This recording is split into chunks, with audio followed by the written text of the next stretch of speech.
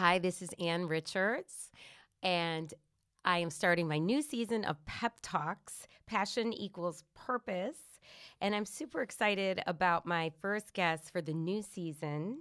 I'd like to introduce and welcome George Hahn. Annie. So, George is such a great choice because he is a Cleveland-bred friend of mine who has had a path back and forth to Cleveland, back to New York, where we are now actually recording. And he's become sort of a public figure of late in the social media world. So, George, thank you so much for being here. And I'm so thrilled that you asked. We should give like an even further backstory, like how we know each other. 100%. Yeah. So George and I go way back to Lakewood, Ohio, where his sister Megan was one of my dear friends growing up. So I spent a lot of time at their beautiful Georgian classic. The old house on Lake Avenue. It was stunning. So George was, when I met you, so if I was hanging out with Megan 15, 16, you were how old? I would have been 11 and 12, 13. You guys were in high school. I was in junior high, like just starting junior high. And so cute. Because you got... So cute. And what happened, right? No. And yeah, when you guys graduated, we didn't overlap in high school. You had graduated when I was a freshman. You were gone. Mm-hmm. So yeah. I know. And I remember very well you went to Boston College. Mm-hmm. And I think I remember being on a vacation together in Florida. Yeah. Howard School of Embalmment. Oh my gosh. And Alamo Rent-A-Car. Oh my gosh. And you would make me laugh so hard. Your skills as, I don't know, good comedy skills developed. Where did that come from? My dad. Your dad was amazing. He was funny. I loved him. Got another thing from He'd that trip sit in Florida. that study. Oh, God, the library. Yes, and if you got called in there, oh, I've talked about out. this.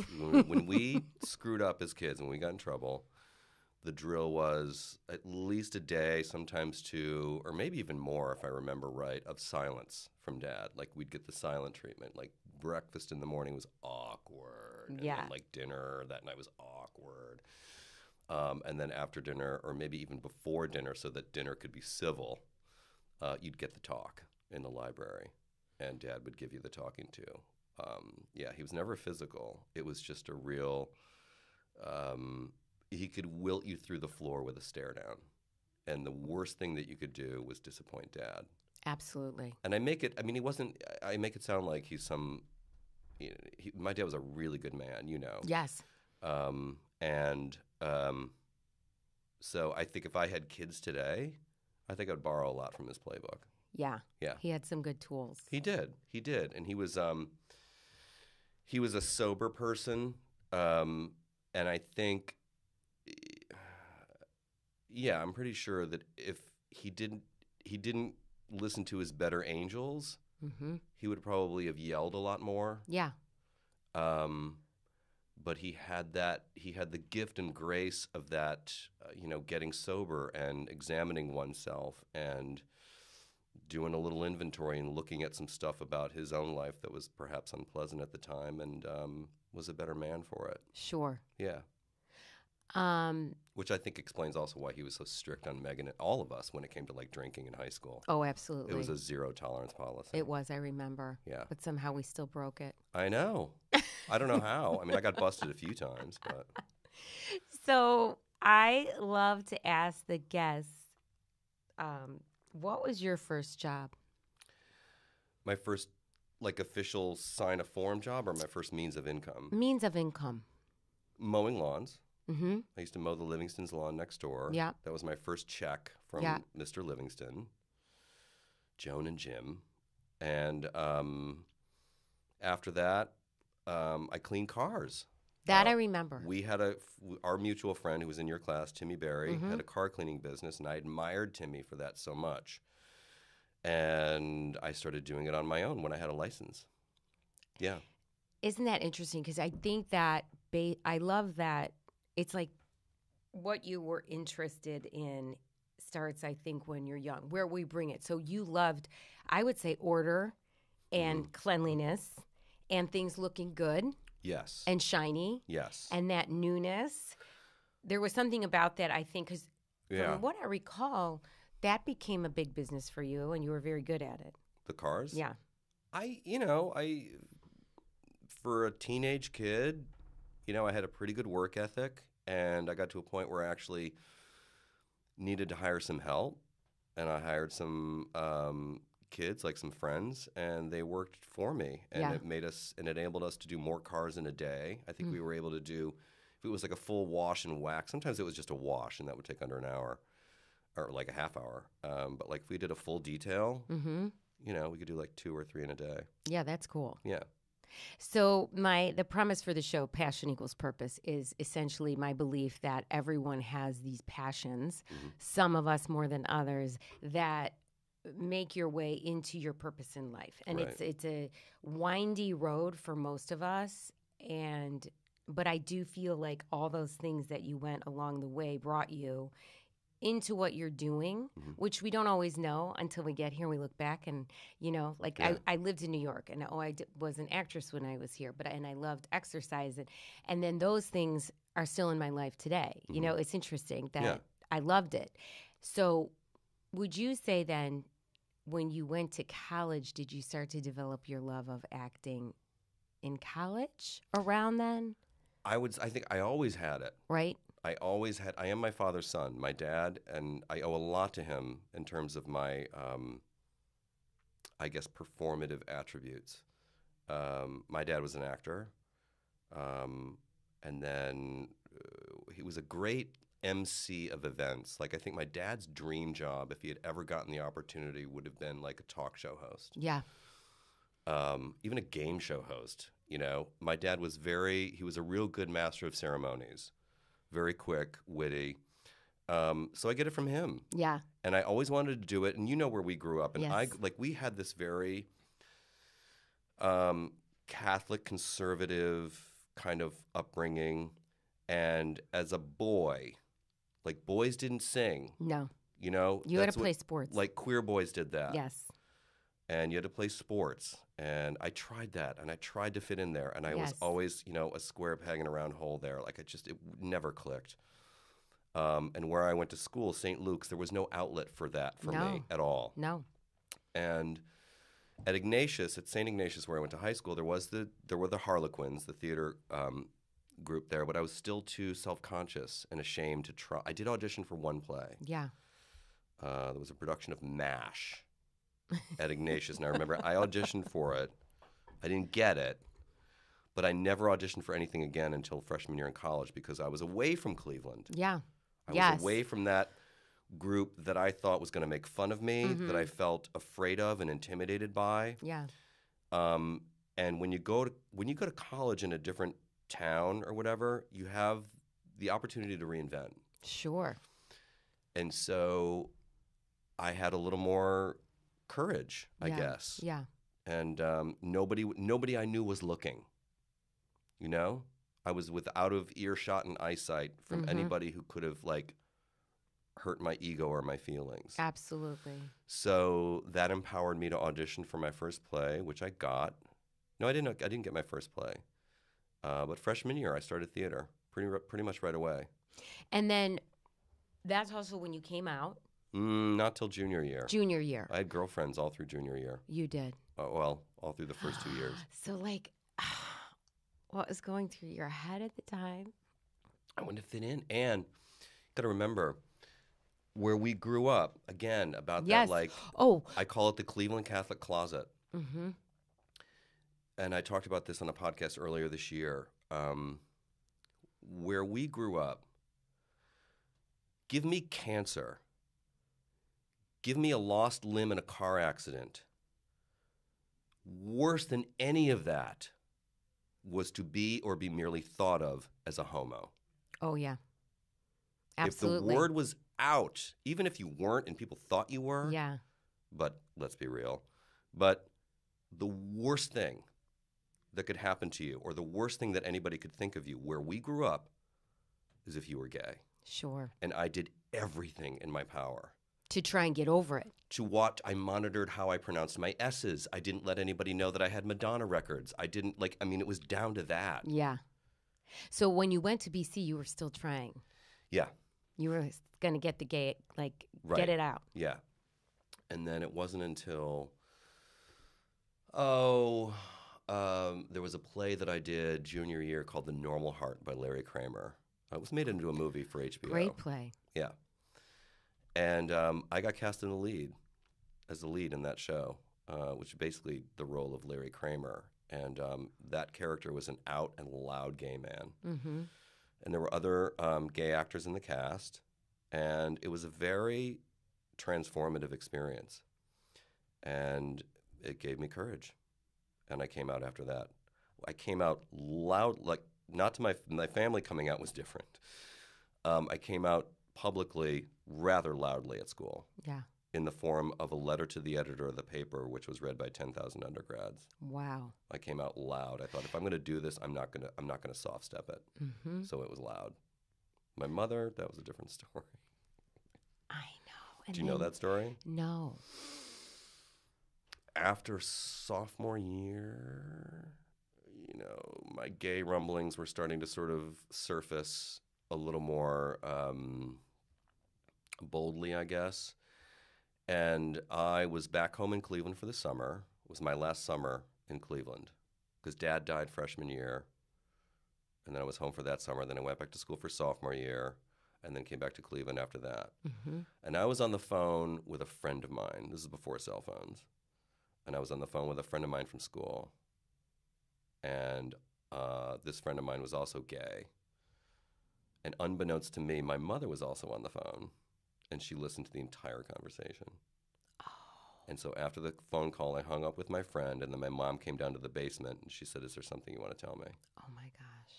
And that's how that came about. Yeah. Do you think she knew? I think so. I also think my dad knew. Mm-hmm. I'll tell you, Megan, your girlfriend, my sister, when Dad was driving her to college at St. Mary's, I believe, she told me that Dad asked her he said, "I think George might be gay." Mm-hmm. She didn't tell me that till years later. Mm. And I didn't even know that about myself. Yeah. I was certainly not willing to face it or acknowledge it. Sure. But the whole time I had a crush on Mr. So-and-so. I Yes. won't reveal names because God knows who's listening. Some of these people are still alive, so I'll shut my mouth there. I know. They are alive. Yeah. I don't know if they're listening. Well, so then and I know you've repeated this so many times recently, so as more people get to know you, Mm-hmm. they've heard your story. Mm-hmm. So if you want to give us a little bit of what's been going on since then. So you graduate. I graduate. You make your way to New York City. Eventually, I spun my wheels for about a year in Boston, did a little theater, and then moved here. Yeah. Yeah. So was that when you were living in Hell's Kitchen? My first apartment was on the Upper West Side, actually, It was. where I am now, same neighborhood. And I was there for a year. I had my roommate, James, whom I haven't seen in forever, but James kind of was one of the people who anti-maimed me through New York and introduced me around. Yes. And then I got my own place in Hell's Kitchen, and I was in Hell's Kitchen for almost 18 years. And you were auditioning. Yes. Backstage auditions. Yes. Equity showcase. Yes. Brief nudity, no pay. Oh, Yeah. my gosh. Did you get an agent or a manager? I never had an agent, except for one. I never had a manager. I had one commercial agent. Okay. Briefly. Yeah.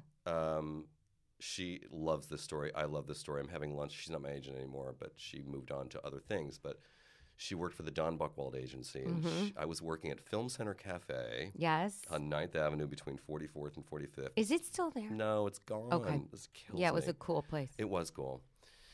And it was a lunch shift. It was slow. I was by myself. The waiter didn't show up, so I was doing the whole place. It wasn't busy, but whatever. I was in a bad mood. And she came in. Serena came in, and she was with a girlfriend, and she said, "Are you an actor?" And I said, "Unfortunately." And she said, "What do you mean, unfortunately?" I said, "Because I have to do this shit. Do you want something to drink?" She Signed. laughed. Signed. Basically, that was it. Yep. She said, "You're hilarious. I like your voice. I'm going to try and get you in commercials." I never booked anything, though. I was signed by them for 2 years. I didn't renew because nothing was happening. So. Isn't it strange because of how it's going now, and we'll get there of what's happening with you now, but back then it's like, and I was in the same business, living on the Upper West Side, waiting tables and acting and auditioning. And it seems like back then you were the perfect candidate for so many things. Yeah, but at the same, I think also I was trying to be someone I wasn't. I was trying to project straight still, even though I was out socially. Like I had like some under 5 work on soap operas. Yes. And a couple of day players. Yes. And I was told, don't let them know you're gay. Literally. So I monitored my behavior and it was very sort of conscious about who I was looking at or whatever, or noticing on a set, on a Completely. soap. Like, I just made sure I was looking at boobs. You know what I mean? Like, Oh my gosh. yes, 100%. Don't project gay. Don't let anyone think you're gay. If you want to get any traction in this business, do not let anyone think you're gay. So there it was again. Oh my goodness. And I think, a big jump cut to now, and we'll fill in the gaps, but like I am at an age and a time now where I just don't give a fuck. Well, yeah, right? I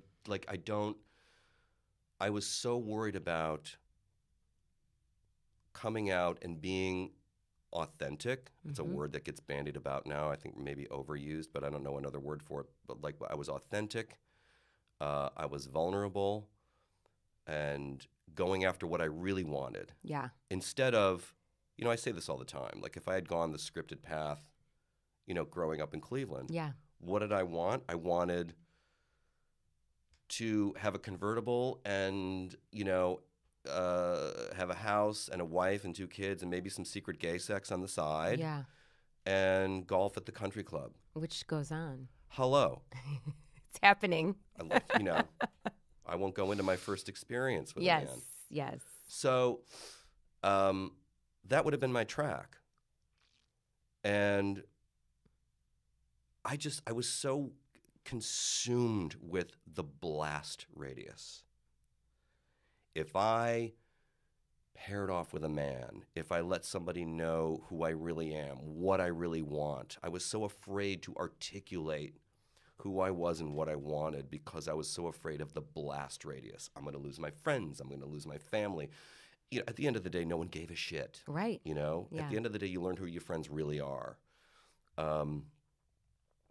So at that time, when I was sort of an aspiring actrician with my headshot and mailing them into audition listings and backstage, I was desperately trying to project straight. Wow. Yeah. So what do you think was your biggest break? Sex and the City. So George, where I played a gay man. Which finally, right? Yeah. And that was your biggest thing, and you were being real. You were being yourself. So if you're listening and you don't know, George was on Sex and the City. Which season was it? Season 2. Season 2. Yeah. And he was in an apartment across the street from Cynthia Nixon, correct? Across the air shaft, like the alley. Like. Oh, yeah. Which is it's so creepy how close you are to those people. It is. I have the same kind of view outside my building. Currently. Like I think about it every time I look out my window. Yes. It's like, this is so me with Cynthia. Yes. Yeah. And George appeared as naked as you could be, right? I was just TV. Covering my front with a towel. Which was marvelous. And you look amazing. Thank you. How were they? It's all still in the same place, too. 20 years later. Oh, my gosh. Tighter than ever. Bounce a quarter off that love ass. it. Yeah. So you do. You look amazing. Thank you. You look exactly the same. Thank you. How did you find that cast in that production? I mean, as far as were they kind? How was this? Extremely. Yeah. I was very lucky. Again, I never had an agent. The associate casting director was a friend of mine. She used to be a regular at Film Center Cafe. That's where I met her. She's still one of my good friends to this day. Okay. And she brought me in for a read, and I had been in to read like 3 times that summer, and I thought, oh my God, they don't want me. And by the time I went out to do this audition for the role that I actually booked, I was so over it. Yeah. It was out at Silver Cup. You had to take the subway to Queens. I was like, ugh, I'm so over this. They don't want me. Yeah. And that was the one I landed. Wow. So you never know. It's like that. You don't. When someone asks you, like, how'd you do in the audition? Yeah. You're like, I felt good, but that means nothing. Nothing. Nothing. And it's usually the ones, because when you think you got it, you didn't get it. Right. And then it's like the one you're like, yeah, I messed that up. Right. And somehow you get it. Yeah. It was interesting. Did you have formal training like for acting? Did you take class here? Not here. Oh, no, I take that back. I'm sorry. I did take one class in college, and then I ended up being the TA for that class the year later, and then I took over the class because the teacher in the last quarter got ill, and I would do the class for and then bring the present the student's performance to him while he was recovering. And then here I took a couple of classes at HB, Herbert Berghoff. Absolutely. I had 2 different teachers, legends to me anyway. My first teacher was Bill Hickey. Do you know who he was? Yes. Why is that name familiar? Bill Hickey was most famous for playing the Don in Prizzi's Honor. Okay. He looked, if he was 50, he looked 100. Okay. Bill lived hard. You know what I mean? Like he spilled more than most people drank. Yeah. And, smoked more than most people breathe. Yes. And by the time I, was in his orbit, he had to be sort of like wheeled into the class, but he still had his wits about him. Yeah. He was very supportive of me. He's like, go be a star, go be a star. Very funny, dry. And then the other class I had was taught by the exquisite Elizabeth Wilson, who was probably most famous for playing Roz in 9 to 5. Okay. She was the one with that sort of like that bob, that gray bob with the bangs, the office Nazi, so to speak. And she was a marvelous teacher. She was amazing. She played Dustin Hoffman's mother in The Graduate. Okay. Yeah. And she was amazing. She was a Broadway legend if you talk to certain people, and Elizabeth was marvelous. I loved her so much. Now, is HB the one in the Village, the West Village, when it wasn't the West Village? Uta Hagen and her husband, Herbert Berghoff. I took classes there, George. Yeah. I think a lot of people went through there. It's still going, as far as I know. It is? Yeah. Do you want to know the craziest thing? And I forget this happened. It's still sometimes I'll remember, and so occasionally I'll tell someone. One night I was going down to class on the subway, coming from the Upper West Side down to HB, pouring rain. I'm dressed like a slicker, nothing fancy. We didn't have phones, probably a backpack. A guy follows me off at like the West 4th Street stop, stops me in the pouring rain and said, excuse me, are you an actress? And I thought to myself, I've never looked less like an actress right now. Maybe he knows we're all going down the street to West 4th, whatever. Probably. It turns out it's this famous director who asked me to come and audition for him. Who was it? Are you going to say? His name's James Toback. Oh, my God. Okay, so he's been part of this Me Too thing. And I'm like, I was Me Too'd. Because he wrote down his phone number, his address, and said, I'd like you to come to my house and audition for me. I just did to this. His house. Yes, I just did this movie called The Pickup Artist with Robert Downey Jr. Yes. So I was like staring at him, as a struggling actor, actress, you're kind of like, I want to believe this is really good thing, right? Like this is Showgirls. Yeah, right. I don't know how, because we didn't have the internet. Right. You could now pull that name up, and right away you have 15 reasons why you're not going to his house. Right. I don't know what stopped me, but something said. Not on the up and up. And somehow, I don't know where you found out information then, but yes, he is indeed a director. He's indeed done a lot of big films. There was something about his need for enjoying some of the actresses, and I was like, okay, come on. Yeah, I'm sure you also sniff that, in an animal sense, like isn't you can that just wild? Sniff right? a predator. Yeah. Sure. Have you ever had that experience? Yeah, twice. From males? Yes. One was an agent, and one was a guy who, promised me he would get me into magazines or something. It's so disappointing, isn't it? It's gross. Because Until, yeah, it is gross. Like, this is what you need to get laid? Yes. Fuck you. Right? Go get a job, And like a real one. It's still going on, you know, but in every industry. Yeah. It's much worse for women. Come on. You know, everybody gets it to a I mean, even Terry Crews. It's horrible. Who would think that Terry Crews would get, like, it's just this big, buff guy would get sexually harassed, but, you know. It happens. Yeah. So then you're auditioning for theater, film, commercials. Whatever I can do. And then our paths crossed again because I left New York, you know, a lot of falling in love, having children, living back in Cleveland. And then my daughter gets the acting bug. So we come to New York for a summer, and that's where we would reconnect because her auditions were where you lived. And we still laugh so hard about walking down the street with you in Hell's Kitchen and how you would just start yelling out loud. You would be like, it smells like ass everywhere I turn here on 10th Avenue. And my daughter, being young and, you know, from Cleveland, is like, wow, he's funny, isn't he? And we'd go to, like, the burger place, like that 9-napkin burger. And, a 5-napkin burger. Yep. Still So much fun. And it was so good to see you then looking marvelous, doing your thing. And then it's still kind of spinning my wheels. I mean, I've always, like, if I were to have it scripted, or rather, you know, the path that I always really, I guess, wanted was to, you know, be an actor. You know, when I came to New York, I thought I wanted to be like Brad Pitt, like that kind of a star. Yes. I don't want that. No. Now. You probably figured it out.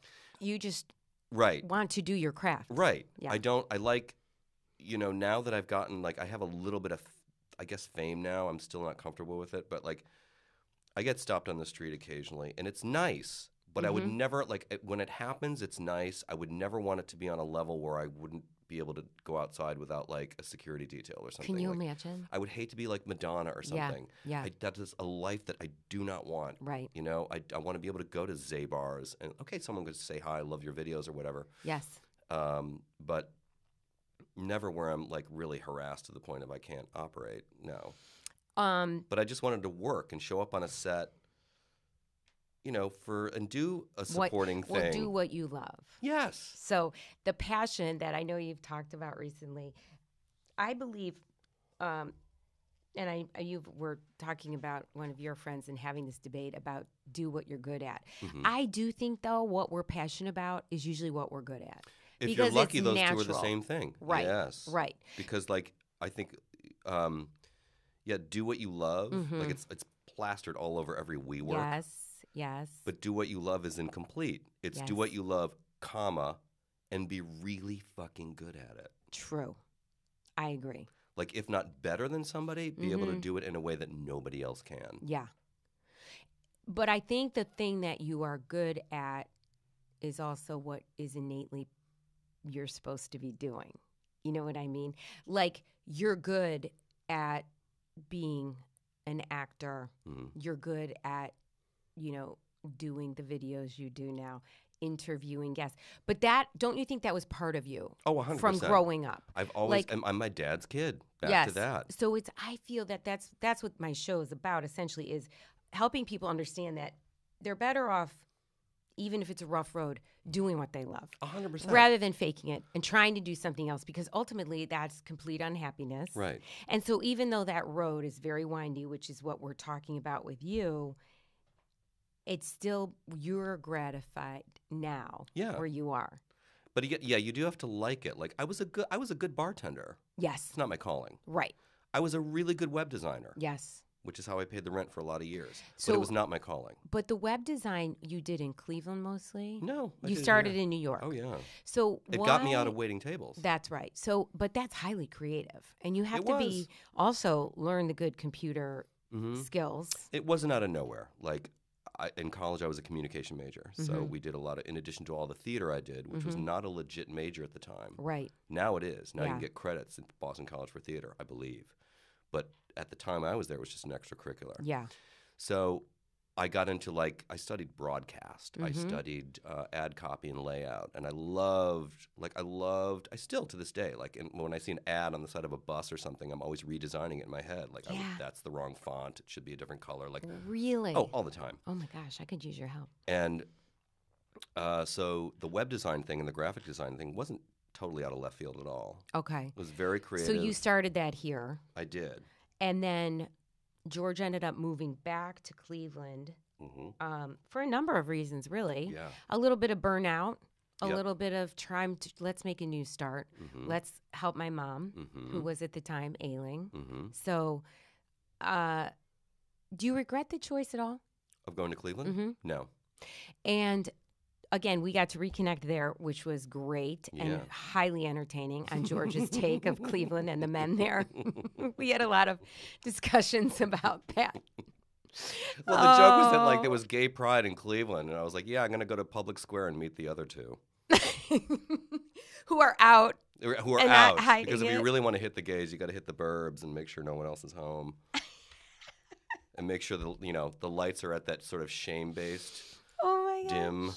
So Don't tell anyone. You were great in Cleveland, and you gave it so much great publicity. Your pictures and the architecture, and you really did such a beautiful job with that. And I think have you such gave a crush on our its town. you gave it its due. It just it wasn't you. No. And then so why fake it again? You weren't finding what you needed there, and I respect that. Right. I couldn't find a tribe. I couldn't find. My line about Cleveland is kind of half joking was that it's a great town for heterosexual, sports-loving, beer-drinking, meat-eating car owners, of which I am not. I don't tick any of those boxes. I did not have a car. I don't eat meat. I'm not a drinker, and I'm really not into sports. So Cleveland is not for you, buddy. Oh my gosh. Right? That is perfect. So I tried. You tried, and you did have that beautiful space you lived in. God, It was amazing. That apartment was sick. Yeah, that was beautiful. I talk George about lived that all the time. downtown, and he only biked. Or took Uber or public transit. Yeah. Which people thought was weird. So then, you come back to New York. You got the job. Yeah. As a concierge for a plastic surgeon, correct? Cosmetic dermatologist. Which I was so fascinated about. 'Cause It's there's fascinating. So much we have to talk about in that regard. Yeah. Of which I don't need everyone hearing all my questions. And I'm totally transparent. George You can ask me happened to anything you also want. have a few celebs passing there. Some of my people that I'm obsessed with. Again, I won't bore all the listeners. However, at that time, then we have COVID. Then you're out of a job. I was furloughed for about 2.5 months. And then that is when George did something. Again, it was just your innate desire to be doing something. It was performative therapy. Performative. Has anyone ever named anything that? Is I there think we such just a did thing? now. That is so cool. I love it. Yeah. Performative therapy in the realm of it was Instagram. Was it Instagram Live? It went on Twitter first. Okay. Do you mean the video that went viral? Yes. That was a reaction to there was a writer I really like and I know on Twitter. We've never met in person. I have a lot of social media friends that I've never met in person. Yeah. Molly Jong-Fast is one of them. Okay. And she writes for the Daily Beast and contributes to Vogue. Very politically vocal. She and I politically are of the same stripe. Sure. And smart, funny. And she was talking about, on a podcast she has, talking about how she would put up pictures. This was last summer when the narrative in the news media was that New York was a hellscape. Yeah. And there were fires and there's crime and people are being killed. And it's like, what? I'm right here. Yeah. Who's telling you this? Yes. The same thing happens with my daughter Lily.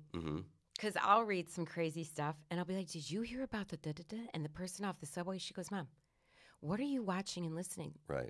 We're fine. Yeah. I'm fine here in Brooklyn. If it bleeds, it leads. Yes. Right.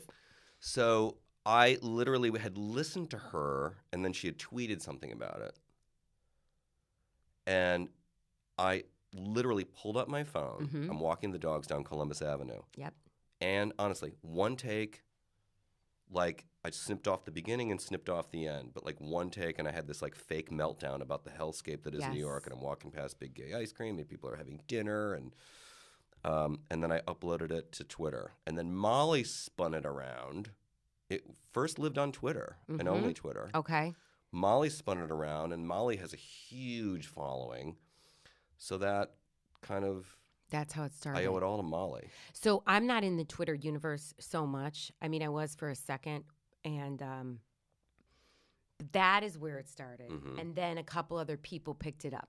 So when you share on Instagram, so if I eventually put it on Instagram. it's on your Instagram, a number of them, and I thought it was hysterical. And you also do the voice of like a Karen for me. For me. Now, You guys, oh my God. Now every time I say it, I hear that. I just go for me, and then I'm like, oh my God, who am I? But it's not even about that stuff. I'll be like, for me, and then I'm like, for me.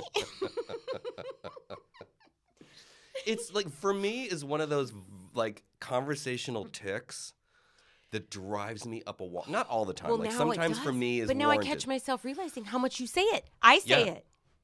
And I'm sort of like, I was kind of like popping that balloon a little bit. So what I think is so cool, George, is that performative therapy, this is all part of just being a creative, which is what you are. And so now this has pushed you into another realm. Right. So just like all these kids today who maybe don't want to put in the work. Right. They just want, but you put in all the work. Oh, yeah. Years of work and years of work. And but who what would you have see thought? is, it's not like, it's taken 30 years to be an overnight success. Yes. Like what you see, what people watch, what I'm doing with those videos and on social media is not just that's my entire life experience. Absolutely. Those are a bunch of different characters that I have observed, I've played, I've done. It's not just something that's just like I invented overnight. Yes. And as we get older, it's an accumulation. It is a lint roll of shit that I have rolled through my entire life in producing this, that no one can do what I do the way I do it. Right. It's your body of work. Uh-huh. So after the video was picked up by a few big celebrities, then the attention on you has been bigger and bigger. Yeah. How does that feel? I like it. I mean, I'm a narcissist with low self-esteem, so it's like really good to I love attention, but at the same time, I'm always questioning why someone's paying attention to me. Like, I don't feel worthy. I have imposter syndrome. I'm textbook. Like, I have imposter syndrome a go-go. So when someone like Kara Swisher is like, be my guest co-host on Pivot, I'm like, why would she want me? You were marvelous. I had a blast. Yeah, doing you were it. great. Thank you. And so yeah, and like even on like when I got Sex in the City, great example. Yeah. When I got cast, when I got that call, the first thing that went through my mind was their first, second, and third choice turned it down. I was on the D list. So you haven't gotten better, not better. You haven't gotten more self-esteem. It's still on the same level.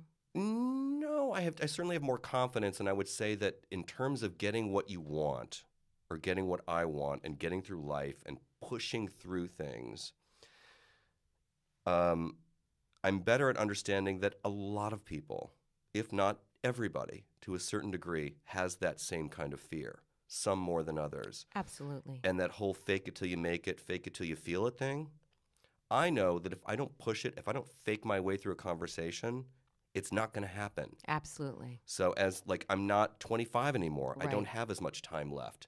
Do it. Yeah. It sucks that I've been discovered at 51. Yeah, but it's better than I not appreciate it being more. discovered And I'm or a lot giving more, up. And I'm a lot more grateful. Yeah. Because I think if I had hit it, like if I had become like a star or something at 25, there's a part of me that knowing how I was at 25. Yeah. It was like before I got sober, there's a part of me that thinks I would have fucked it up. Yeah. I didn't have this, I had a really good upbringing, as I said. I'm grateful for the parents I have. But there's a part of me that thinks it's the alcoholic in me. Like, I think I would have fucked it up. But now there's, I look at things very differently. I've done a lot of, self-exploration and self-examination. And my attitude about this kind of attention is much more different. Yeah. Much more different than it would have been, 20, 25 years ago. Absolutely. Yeah. I'm far more grateful. Who is the most famous person in your phone? Oh, that's tough. I will just say this because I don't want to be gross, but I guess there are some A-listers in my phone, but it's not for the sake of, and I'm hesitant about naming names only because, it's easy to think oh, so-and-so, I'm on so-and-so's radar, and you get that little dopa hit from it. Sure. So-and-so is likes me. Yeah. The truth is, yes, that so-and-so likes me and I'm in that so-and-so's sort of circle in a way, but I actually really like that person. Yeah. It's not that shameless starfucky thing. Yeah. I genuinely like these people and I've gotten to know them in the way that I've gotten to know them. So, out of respect and discretion. Sure. I'm not going to be that guy, but yeah, I was having a dialogue this morning, and one of them, a very well-known person, and I texted her, and I said, she was very congratulatory about the Jerry Seinfeld interview, and and I said, I know that you know how much, because she lost her dad too. And I said, I know that you know how much I'd love to call my dad. And she said the most amazing things to me. And so it's not just yeah, she happens to be a famous person, but it's not about she's a real person Right. who has really meant something in my life. And Yeah. it's a gift of this attention. And, I'm not friends with everybody who's started to pay attention to me. It's not Sure. about that. Yeah. So you've been pleasantly surprised. Yeah. And she imparted on me these words in our text exchange that were so helpful to me this morning. Oh. She said, look at a picture of him. Yeah. And she was right. And she said everything that your father did was that so that you could do this. Totally. That's a gift. That's beautiful. Yeah. And so, yeah, I have these, I've got these interesting people in my life because of this attention I've gotten, but at the same time, they're really good people, and it's a gift. That's great. Yeah. So what George was to which he was just referring, the Jerry Seinfeld interview, as a result, again, of the videos and attention by people in all sorts of fields who want to see you succeed and do more. Right. You most recently just were picked up by Extra TV Yeah. to do an interview with, oh my gosh, Jerry Seinfeld, which happened yesterday. The interview was Wednesday. We're recording this on a Friday, October 1st. The interview was Wednesday, September 29th, 2 days ago. So I thought it was fantastic. I almost pooped myself. Honestly. Did you just sit down with him, or did you have any banter before? I had met Jerry before. I am friendly with his wife on Instagram and Twitter. Okay. With Jerry and I Jerry follows me on Twitter. I follow him. Yeah. I came on his radar because of that, that first video I did that went viral, got his attention also. But I was walking down, I was walking to work one day and literally ran into Jessica Seinfeld, and Jerry was there. And so I've met him before. We had a very pleasant exchange. This was many, many months ago. And, don't think for a second I sat down on the subway after that conversation. I was like, holy shit, I just met Jerry Seinfeld. That is quite a New York moment. Very New York moment. Where else, right? Yes. Where else do you get Yes. this? So, So yeah, Jerry and I were not like total strangers. So we had that moment. So before they rolled the cameras, Jerry and I did have a nice couple That of is fantastic. Yeah. I think that is like a marvelous thing for you to be doing. They're lucky to have you. I had a blast. Would you like to do more being a host? I would love my own show. I'll just put it You out know there. what, Let's George? manifest it. I want a show. I want to be like, and you should have your own show. Well, I think we're on your own show right now, or at least a starting point. You're right. This I is should my have a own show. podcast too, but I I'm guess lazy. I would like to do like a Kelly. I love Kelly Ripa, and that Who job. doesn't? That job Once to you me meet is her. like my dream job. She's a cool cat. I know we'd be best friends if She's hilarious. yeah. She's got a great sense yeah, of humor. and she's a Libra too, like me. Oh. Anyway, And she looks super hot and like you. Jeez. She's got her act together like you. I would love a show like this. Is why I'm doing this show because I would love to do it every day because it's fascinating to me. Yeah. So yes, podcast for you, or we could. But I want an on-camera show like Dick Cavett or Yes. or Gore Vidal. Like I love those. It's just There's not much like that today. I No. think the closest I've seen it today Mhm. was without the quirkiness. David Letterman has that Netflix thing like My Next Guest Needs No Introduction. That I show. loved it. I do too, and I love the tone of it. Yes. It's relaxed. There's That an is cool. audience, Yeah. and I like Dave is not constrained by any. Not that the network ever gave a shit. After a certain point, he could write his own ticket, but he's not constrained by network rules. He can kind of do his own thing. Yeah. And because I'm genuinely curious, like the questions I had for Jerry, Yeah. like I got some questions as a guide. Sure. But I, as I said to the executive producer, I said, those questions are like the branches of the tree. I'm going to put leaves and decorations on the tree. Yeah. Because there are things that I genuinely want to know about. Yeah. And I had 7 minutes with them. So it was like really tight. That is super fast. Yes. And they have to cut that down to 3.5 minutes. So speaking of questions like that, what would be when you look at all the movies and actors, what would have been your dream role? Oh, God. My dream role. Mm-hmm. Oh, boy. If I'm going to be rigorously honest, because there's a part of me that's like, I want to do something really deep. Truly. You know what I'm thinking about right now, and it's embarrassing, but I'll say it anyway?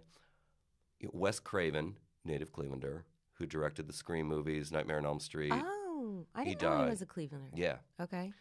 I would have loved to have been, because those movies are Generation X horror movies. Mm-hmm. I would have loved to have been one of the killers. Seriously? In a Scream movie.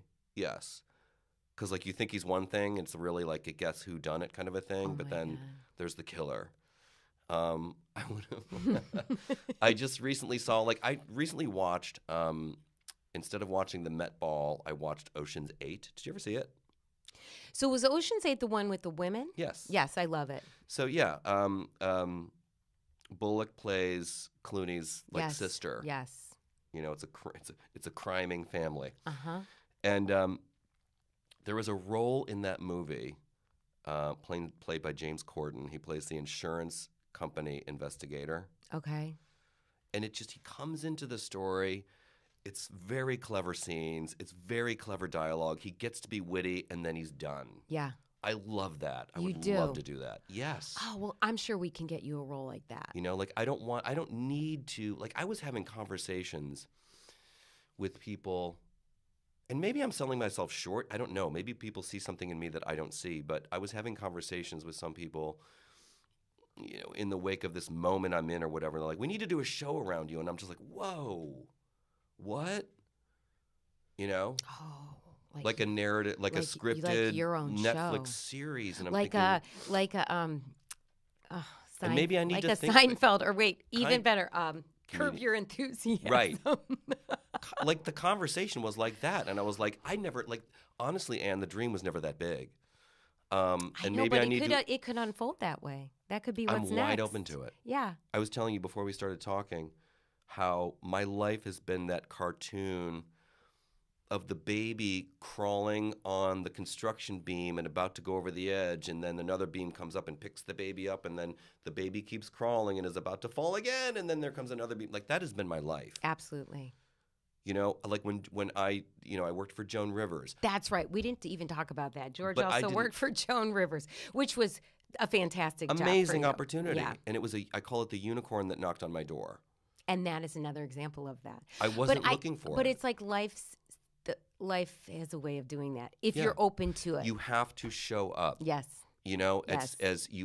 Here's, if I could leave your listeners with one thing, or hopefully more than one thing, but yes, follow your passion, be super good at it. And also, like, I did a lot of websites and website work and then social media work with clients when I was in that phase of my life. And they would often say, should I be on Facebook or should I be on social media or should I have a blog? Yeah. When they would say to me, should I have a blog? I would say no. I said, why? I said, because you had to ask. Mm-hmm. If you're wondering, the right question is, I have legal pads full of shit that I got to talk about that I want to get to. Totally. Can you help me organize this Yes. in a blog fashion? Yes, I can help you Yes. with that. But can I help someone make it? Should I have a blog? No, you shouldn't. Because You got you're nothing asking to the say. wrong. No.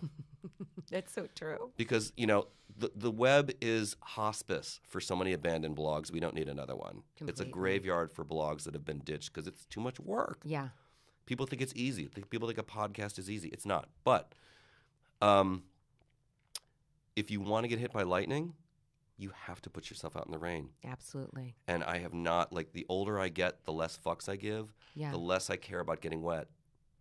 Another thing that George does is he has a blog. You have a newsletter that can find you at georgehahn.com, .com. Hahn. Not to be confused with the other famous Hahn, Elizabeth Hahn, who is George's cousin. Catherine Hahn. I'm sorry. Catherine Hahn, who's a lovely person, also She's a amazing. Clevelander. And I remember her mom and dad very well. Anyway. Hilarious. Hilarious people. Anyway, so georgehahn.com is like your landing ground for anything that It's they kind of want to this- find out about Right. George Hahn. The website is kind of like the sun and the solar system of all the things that I do. Everything else is like a satellite of that. And then the Instagram Live, which is always fascinating and interesting. And then one of George's departments that I haven't even touched on is his incredible style and attention to dressing and fashion. He looks marvelous today. If you tune into YouTube, my YouTube channel, you'll see what he has on.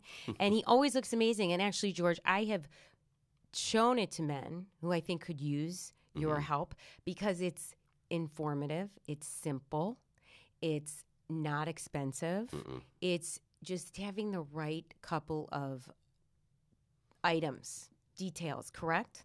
I think it's hilarious when people think that I'm rich.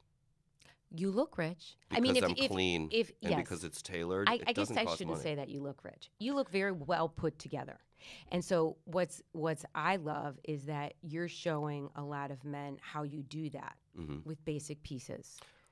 Let me backtrack that even further. Like years ago, I made a decision because I always looked at guys who dressed like I do now. Yeah. I never frumped out totally. Like I never gave up and went full elastic waistband. But I remember looking. I think it was like sometime after I saw like Casino Royale or something like that, and I said, you know what? Everybody looks at that guy, James Bond, and wants to be that. Would love to be that guy. They would love to have those clothes. They would love to have that car. They would love. Well, I wouldn't want that lifestyle because it's lonely. Why would you want that? Like, I would never want that life. And But it hurts. right, it's a lonely life, that life of an assassin. So, I love your love of James Bond because I everybody have the same love. Find me one like warm-blooded male that doesn't want to be that guy and Yeah. doesn't envy how he looks. Yeah. I know that a lot of guys would love to do that, but they're afraid to do it because they're afraid to get too dressy. Yeah.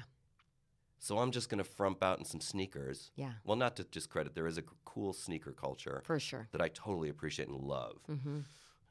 It's not for me, but Right. I get For it. me. Like, it's not for me, but I get it. No, but a lot of guys are afraid Yeah. to get too dressy, Absolutely. like to be too fancy. And I one day just said, you know what? Fuck that. Yeah. I'm going to do it. There's nothing about my job with the doctor, my concierge job, that requires me to wear a suit. It was a choice, and he loves it, and the patients love it.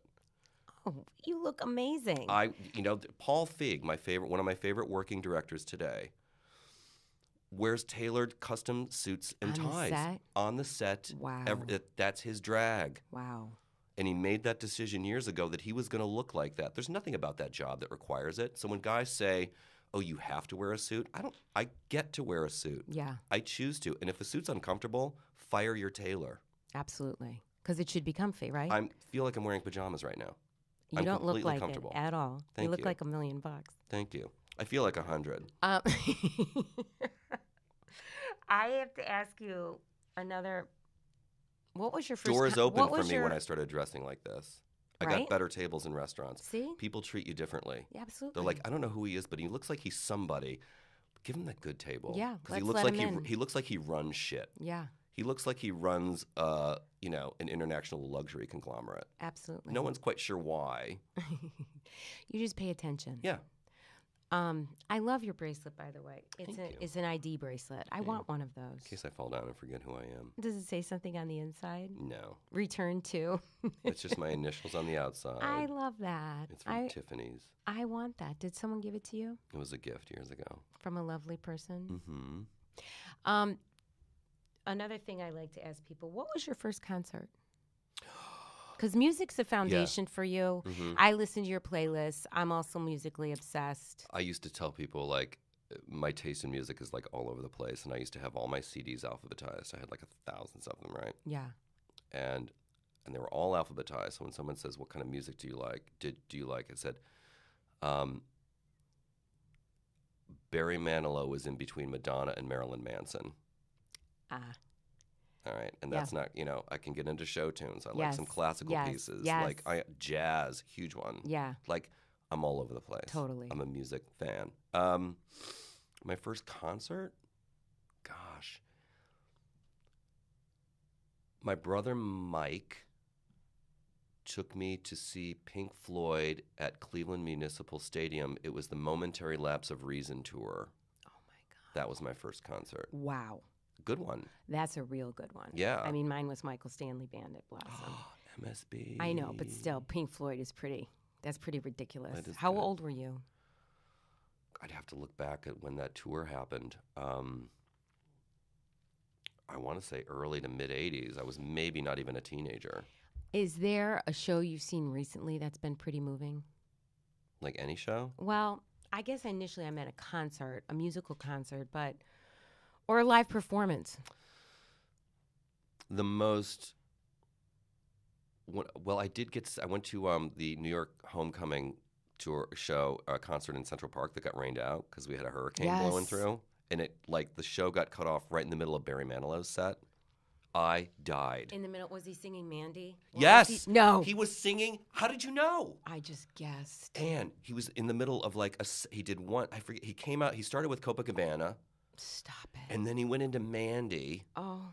And then he sat down at the piano and was about to start something else. And then the mic got cut off. And there is a picture of me on Instagram. My friend Lori took it. And I'm just like, what the fuck? I mean. It was Barry Manilow. That's pretty epic. It was way epic. Oh. So that was kind of emotional, but in a happy way. Yeah. The most emotional night I ever spent, 2 shows I can think of on Broadway. Not necessarily recent. I got to see Philip Seymour Hoffman as Willie Loman in Death of a Salesman, directed by Mike Nichols. Opening night, my friend Kelly was the wardrobe supervisor on the show. Or she might have been a dresser. I can't remember. I'm sorry, Kelly, if I get that wrong. And I was her guest opening night. And I got to see that. And there was not everybody was sobbing at the end. I mean, Phil was too young for that role. Right. But, you believed it because he just was so good. I was just talking about him with Lily this morning because she said his son is son is in that new the new Soprano prequel. No, you're thinking of James Gandolfini. Okay, that's right. So wait, what's the son in? The son is in Paul Thomas Anderson's new movie. Also a Clevelander. Yes. Isn't that wild? So was that performance? Was it just an incredible performance on his part? Yes. Or the whole show? The whole production. Mike Nichols did not mess around. Mike Nichols was a master at making films, and I'd never seen anything directed him on stage, like a theater thing. Yeah. It was so beautiful. Yeah. And the other emotional night was actually the Broadway revival of A Chorus Line. Because A Chorus Line was the very first play I saw in a Broadway theater. My dad brought me with him to New York on a business trip. Yes. And The Chorus Line was in its initial run at the Schubert Theater. And my dad took me to see it. I was maybe 11. And Rosie, I didn't give a shit. It was magical. And then what was going through your head? The first time? Yeah. I was like, this is it? Like, this is, wow. I was just like, I don't think I breathed because there's no intermission in that show. Yes. And I was just like, I don't think I blinked or breathed for 90 minutes. It was magical. Oh, and I never had an aspiration to be a dancer. That's not the point of that show. It was just the whole artistic production over the top. Yes, it's beautiful. And it's about our vulnerabilities and breaking down, like peeling that onion. I love it. Oh, my gosh, George. I feel like we could go on and on here, couldn't we? Yeah, we should do a part 2. I think we should do a part 2. Or we should do, can you do Instagram Live with 2 people? Yeah, I did one with, I've done them a few times. I think we should do that. I think it'd be real fun. Yes. There's a lot of pop culture that I'd like to get into you with, or like the stuff that goes on a daily basis. Yeah. Just there's things that just, I don't know. We can go on. We could go on. There's a lot to go on. But I loved this scratching the surface for a lot of people who don't know you, who have found my podcast on Apple and Spotify and my website, AnnRichardsInspires.com. There's a link to all my podcasts if you need help finding them. If you need help, I'm also a life coach, which is a result of, like we discussed, living a life, a body of work. And because of that, what can I help someone with? You know what I mean? Let go of fear. Yeah. You're either in fear or love. You know that with, like, oftentimes people say fear stands for, you know all those, right? False evidence appearing as reality, as real. Or fuck everything and run. I like that one better. Fuck everything and run. That's I like fear. that better. Yeah. Fuck everything and run. That is fear. And it's all over the place. It is. Oh, it's at the bottom of everything. But I'm so thrilled for you, George, because this is just the beginning. It's one day at a time. It's a new beginning. It's one a new day at beginning. a time, and I'm surfing the wave, and I'm here for it. Yeah. Yeah. All right, so everyone, please stay tuned. What George has going. I'm sure you'll see him on the TV soon in his own show. My own Dick Cavett show. The George Hahn Show. I would love to do. It would be cool to have it like not constrained by a network kind of time constraint. You know, it could be 15 minutes, could be 30 minutes, depending on who I'm talking to and what we're talking about. But I loved what I got to do with Jerry. I wanted to do it longer. Heck yeah. You know, I had 7 minutes with him. I understand the tightness of a press we've had junket. about 60 minutes, and I feel like there's so much more. I know. It's hard. It's hard to put it all together when you're with people that are interesting. Yes, 100%. No, 7 minutes can be too long with certain people. True. Oh. It's too long with a lot of people. Yeah. Actually, I've had relationships that didn't last that long. You don't say. But that's for part 3. That is definitely part 3. We didn't even get into romance. There's so much. There's none. Again, part 3, because I think we just covered it. If you saw this man, and you've definitely heard him, you don't. There's got to be romance. No, there's not. Okay, maybe that's where my life coaching can help you. Help me meet someone who isn't going to give me headache and heartache. That would be helpful. And a disease. Yeah. All right. I love you, George. I love you, We will Annie. do this again. I hope so. Thank you. Thank you.